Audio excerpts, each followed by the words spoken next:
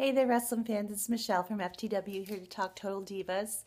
This week's episode, we find Brie in a little bit of a safety mode, panic mode. She and Brian had a home invasion a few months back on last season. And she went out to lunch with the girls they started talking about her home invasion and asking her what have they done to make their house safe since the break-in. And well, she realized we didn't do anything. And oh my gosh, what are we going to do now? So she kind of got into this mode where we have to do everything possible we can to make this better and to make our lives safe. So with that, she tells Brian that maybe she would like to get a gun, and he wisely says having a gun is not going to stop somebody coming into our house or scoping out our place. And and then she kind of wanted to get some barbed wire or bob wire, as she might have called it, and then Barbara wire, maybe she called it. I don't know. She had some names for it anyway. So she wanted to get some barbed wire to put up around the house, and she actually was in the process of doing that one day when Daniel came home, and he's like, this is crazy. And she's like, you'll be thanking me because you'll be feeling a lot safer. And he's like, all right, to their dog, let's go dig a hole to build a nuclear fallout shelter. And so with that, she decided, Daniel had put up a security system, and he said that he would start a neighborhood watch where the neighbors would kind of look out for each other. And so she's like, okay, well, maybe we don't need the barbed wire and maybe we don't need a gun. So they're realistically safe now.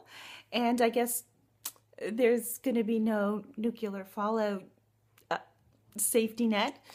Daniel Bryan Brian Danielson, whichever you want to call him, has a really dry sense of humor. I have to laugh at him. He's like one of the funniest guys. Like when he said that to her and he's just going off with the dog, ready to dig a hole.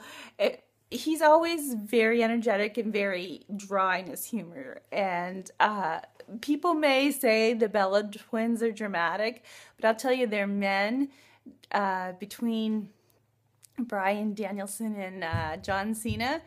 They steal the show sometime on Total Divas because they have a great sense of humor. So that's your plug, guys. That's your one plug for me. Oh, and Titus O'Neil. Whenever he is on the show, I have to say he is hilarious. So plug for Titus O'Neil too.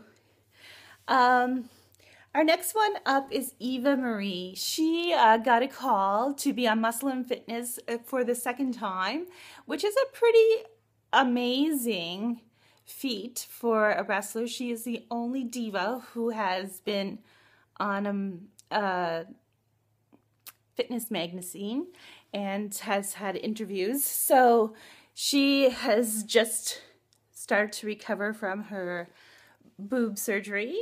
And she's not feeling the best about herself. She's kind of feeling fat and unhealthy. And so she's kind of starts to overdo it at the gym, like working out like a mad woman, like just crazed, and not eating for days. And kind of when she does eat, just eating a little bit of fruit or whatever, which is a real challenge for her because she starts getting weak, obviously, and starts kind of getting dizzy and not feeling well when she's out shopping with Ariana. And Ariane's kind of like, hey, this is not cool. She really does not have a good self-image. And why is this? And so she goes and sees Jonathan because she's so concerned. And she says, well, what's Eva Marie like with you? Like, does she say bad things about herself? Because she's always down on herself and stuff. And so Jonathan's like, she's always thinking she's fat and she always has to lose weight and stuff. So they decide she needs an intervention.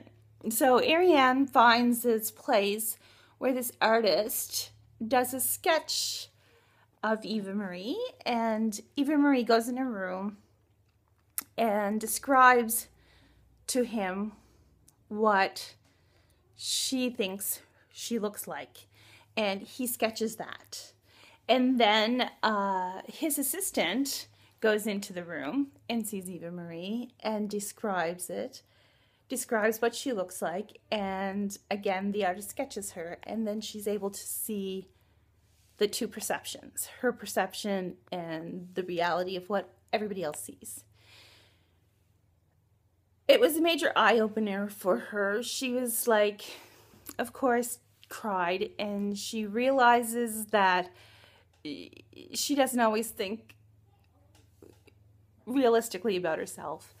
And that's not going to change overnight, but she does see the difference now, and she will work on it. For guys, I know you don't get the size for girls, but she's probably perceiving herself as about a size 12, and in reality she's about a size 2. And so with that, the only way I can explain it to you guys is that if you like say wear a 28 jeans, you're thinking that you actually look like you're wearing a 38 jeans. So that was her perception of herself, when we all think she's marvelous. What other diva has gone on a fitness magazine? So that was Eva Marie and her distorted body image this week. Also, we have Rosa and Paige. I can never say those two girls' names without some drama. So, Rosa and Paige, and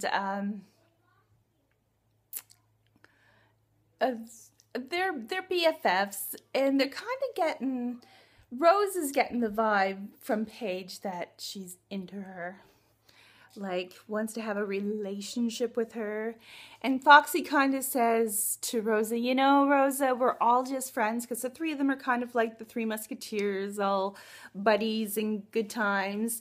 And so Foxy kind of says, do you think that you might just be misinterpreting her friendly, flirtatious self as something more, and she's just being a supportive friend?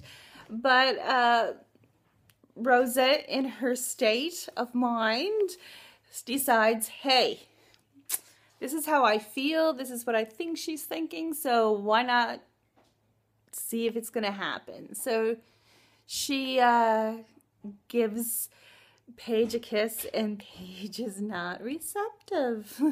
Imagine. So that was a little bit of a drama with them, for sure. And it took a while for Paige was like, I just want to be your friend. I'm just being supportive. And Rosa is very fragile and very emotional. And so she did get over it. Paige apologized for being so flirtatious. But you know what? In the end, they're friends and they're still flirty. So be it. This week I have to say I'm late because my sister passed away, and while she wasn't a wrestler, she was a total diva. So this week's Total Diva review is in remembrance of my sister Peg. Till next week.